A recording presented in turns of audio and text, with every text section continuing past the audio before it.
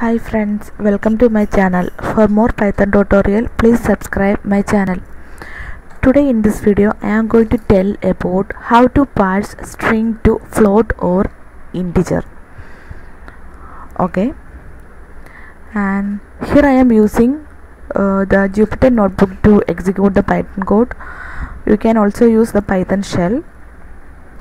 And let's start.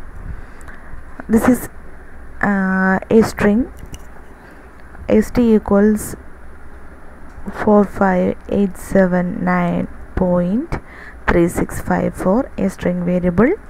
If you have any doubt, then I will show you the type of the variable st. Okay, yes, its output is str, it is a string. Okay, now I am going to convert the string variable to a floating point number. Okay, using the method float. Okay, then f equals float of that st, the string, then print f. Then if you have any doubt, I will show you the type of f. Okay, this is our floating point number, and it will show you the type of the variable f. It is float.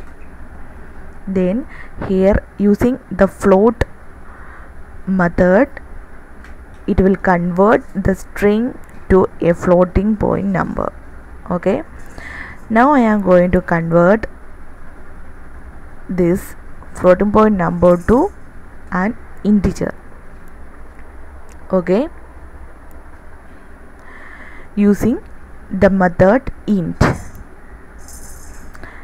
This is the code for converting the float point number to integer.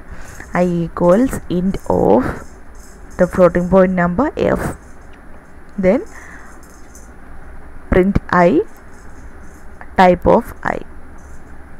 This is the output. This is the integer type. It will remove all the numbers after the decimal points. It will give only the integer number, and its type is int. Hope you guys get how to parse string to float or int. If you like my video, please subscribe for more Python tutorial. Thank you.